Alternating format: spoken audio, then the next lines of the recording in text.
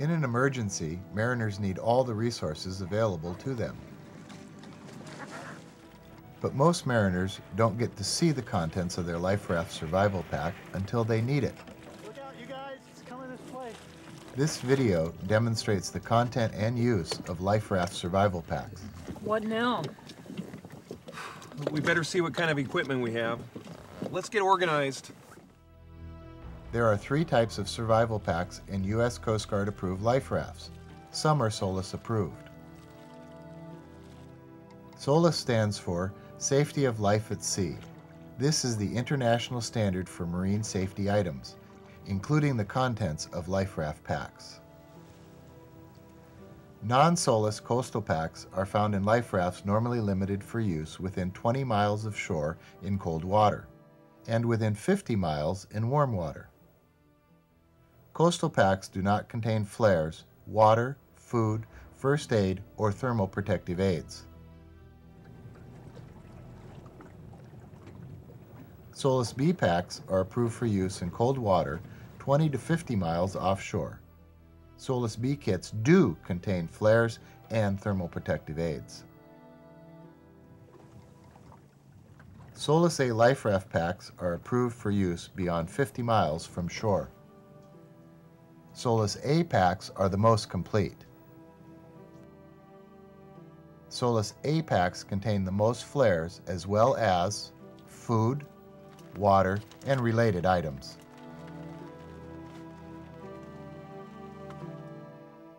Your life raft canister will be stamped with the type of pack it contains.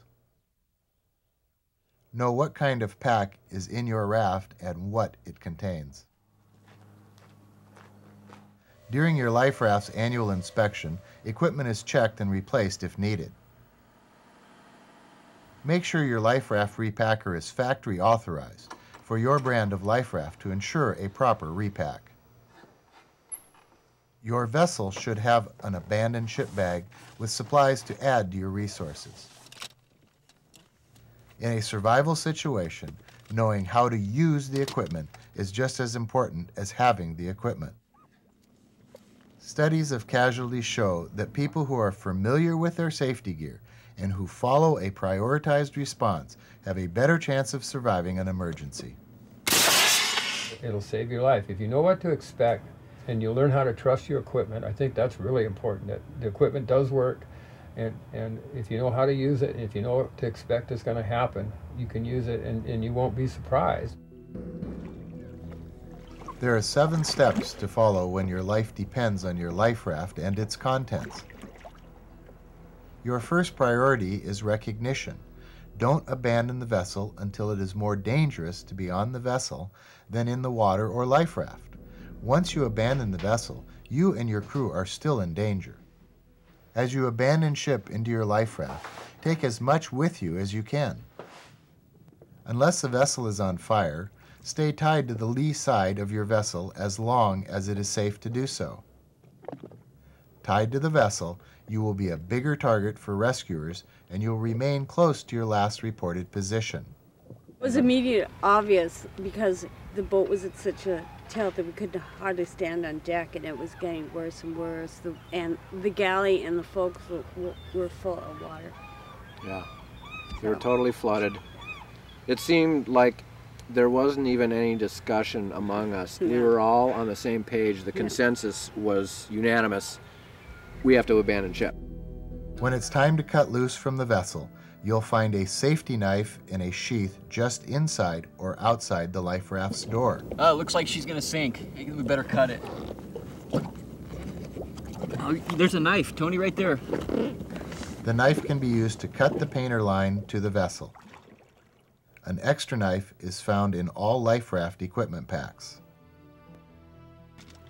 Second, take inventory of what you have that can help or hurt you in your situation. Be aware of sharp objects that can puncture the life raft. Remember that you have useful things in your pockets, items taken from the vessel, as well as the contents of your pack. Inventory includes people, equipment, weather, location, and natural resources. A priority is accounting for your crew. The life raft can move faster in the wind than a swimmer can. Use the rubber ring or quoit and line that is always found near the life raft opening to throw to the person in the water. When we were in the raft, we just made sure that everybody was safe and there, and said great. And then we looked around for things that were floating from the vessel that were hopefully we could use. We saw packages of lunch meat. We were able to get a survival suit. Find the equipment bag which is tied onto the floor. Hey, look, what's this? Hey, instructions. Follow the immediate action instructions. Locate the survival instructions in the pack. It is vitally important to secure the contents of your survival pack at all times. Loose items can be lost, damaging to you or the life raft, or be swept out the door by a wave. Oh, it looks like you cut yourself pretty bad getting off the boat. You better take care of that. Got a first aid kit and a life raft kit. Assess yourself and others for injuries. First aid supplies are found in Solus A and B packs only. To keep us from all getting seasick, maybe we should take some of these pills. Let's do that. I got them out of the kit here. Here's some seasick pill. If there is any kind of sea running, find and take the seasickness pills. Even if you usually do not experience seasickness, you will probably succumb to seasickness in a life raft. Well, we were really seasick, and we thought maybe if we ate something we'd feel better, but we didn't. It got worse. You didn't happen to catch that last weather forecast, did you, there, Captain? Evaluate the weather. I did hear the last forecast. It's supposed to pick up a little bit out of the south tonight. It's good we've got a sea anchor in the water. It's going to hold us on location. You can have additional items such as a desalinator pump, personal medications, or a VHF radio placed into your life raft pack. The third priority is shelter. Your life raft protects you from the elements and provides you insulation. Keep it tidy. Use the baler to keep it dry. Water was getting inside in the life raft. And that's one thing that was in the survival kit was a baler. We had to bail. If you have 2 sponges, use one to mop up the salt water on the floor and the second sponge to recover some of the condensation which in cold climates will collect inside the canopy for drinking. Keep this second sponge only for fresh water. In poor weather, close all the openings to keep as warm and as dry as possible. Make sure the sea anchor, or drogue, has automatically deployed. The drogue is needed for stability and to keep you as close as possible to your last reported position. Adjust the length of line so that when you are on top of the wave, the drogue digs into the trough. There is a spare drogue in Solus A and B packs. If seas permit, and you wish to travel further in the direction of wind and current, remove the drogue from the water. If you want to decrease your progress, redeploy it. The pump is used to keep the life raft fully inflated. The pump and valves in your raft may look and operate differently from those seen here. Inflatable floors do not inflate automatically. Find where to inflate the floor and inflate it. Even in tropical waters, you will want the floor inflated for insulation. Some floors do not inflate. They have built-in insulation.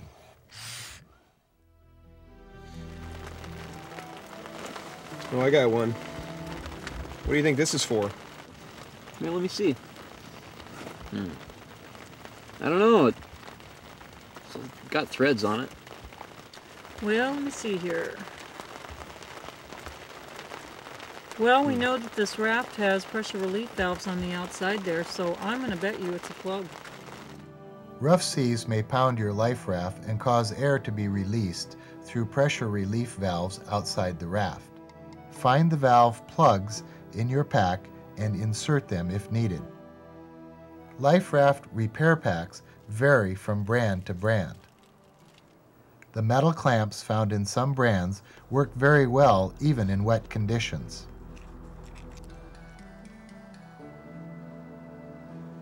If your tear is small, you may need to cut it larger for the smallest clamp to work. Newly approved peel and stick patches are available for some types of raft material.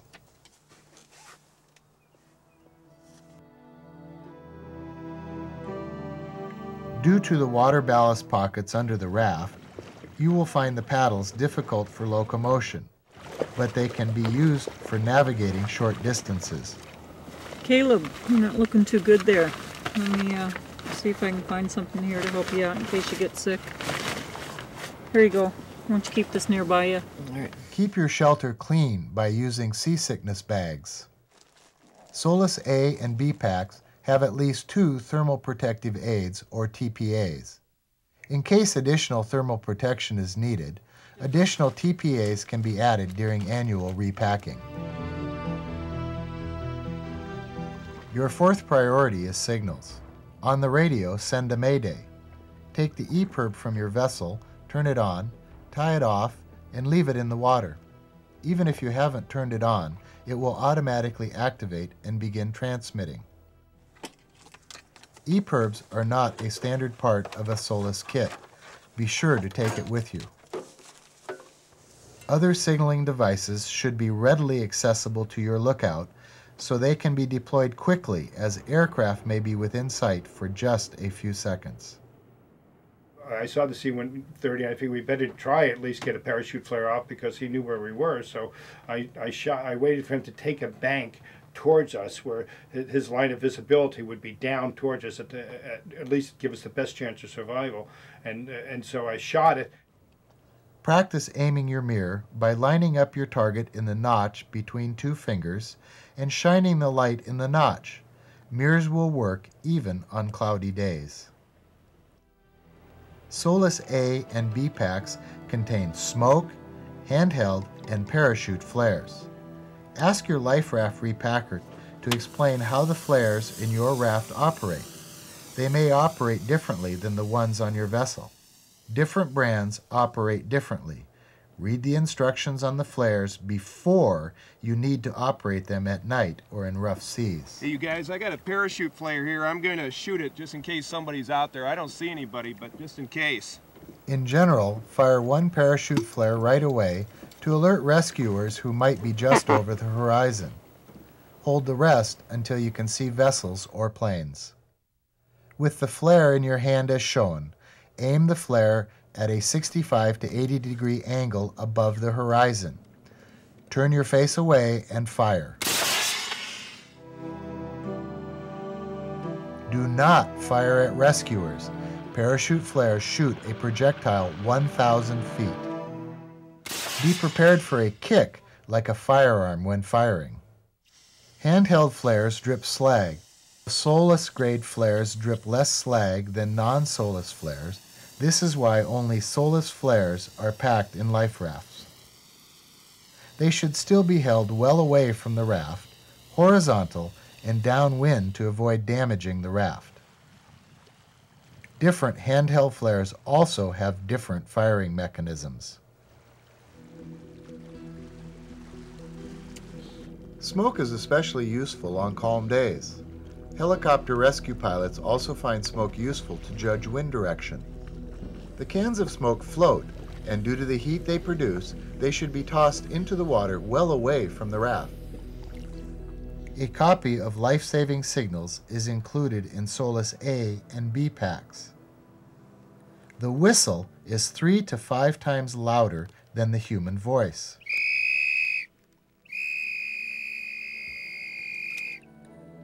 The flashlight has an extra bulb and batteries. The life raft also has an external-internal dome light. It can be disconnected when not needed during the day. The canopy also has light-reflecting tape. Other items may be used as signaling devices. Use your imagination.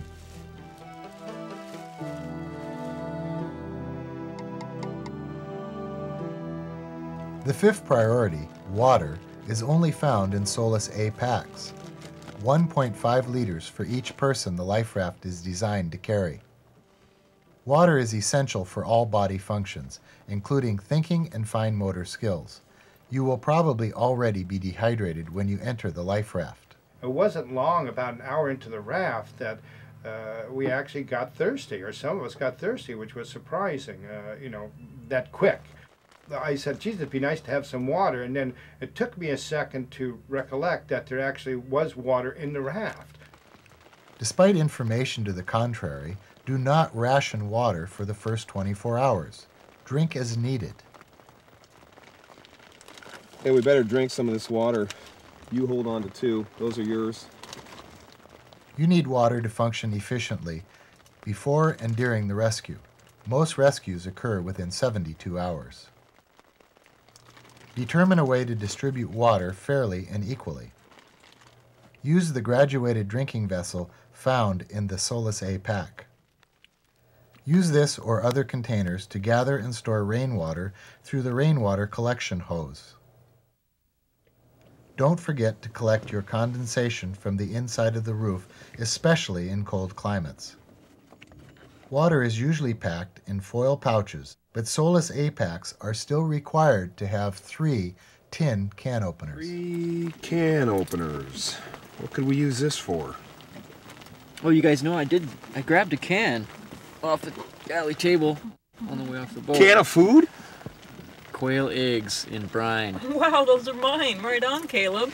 Hey, let's open those up. That's great. Let's eat on these. That's Good awesome. move. Well, have either of you ever eaten quail eggs? Not in a can. Again, consider seasickness pills. Seasickness can rapidly dehydrate you and can develop into a life-threatening condition. Drinking seawater will result in much faster dehydration and death. Drinking urine is also not recommended.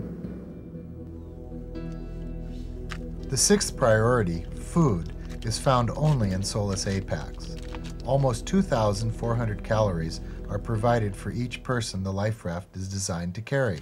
We didn't eat anything except when your brother produced these candy bars from somewhere. He had somehow secreted them. They were maybe in a survival suit, but he diplomatically cut them up and gave us each a piece.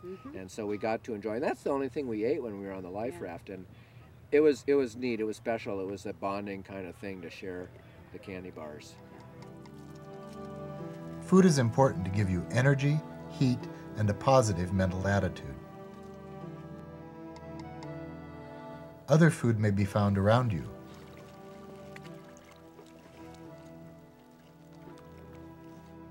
Birds may roost on your life raft canopy, and fish may gather under the life raft. Use the fishing kit found in Solus A packs. Be aware of the sharp hooks. Determine a fair way to distribute food. The technique we're going to use for distributing the seagull to make it fair is the Captain Bligh technique. And the way I understand it is I'll give it to you, I'll turn away, you mention a piece of meat that you pick up, who should it go to, and I'll tell you without looking.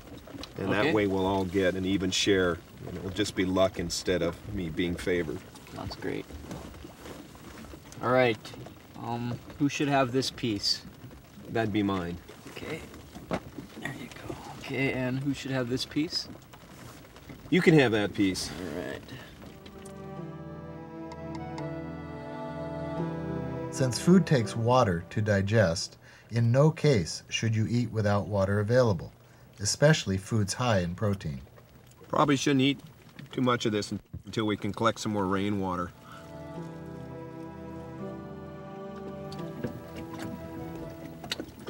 Tony, how you doing? I'm a little down, Doug. I think I could use a little something to occupy my mind or keep it off of what's going on. Well, here's something. I got you. I lined this up. Fishing reel. Oh. And a hook. Maybe you can do some fishing. Yeah, that'd help. The seventh priority is play. A positive mental attitude is important. Those who lose the will to survive first, die first. Look for signs of depression in your raft mates. Rob is a very bright, funny person, and he's, very, he kept us light, he kept us cheerful and happy all the time, and so we both had a pretty good outlook on it. We expected to be rescued. We didn't give up or anything like that. Engage your minds in positive activities, word games, fishing, improving your life raft, prayer, stories. Stay busy. How about we, like a near to greatness, incredible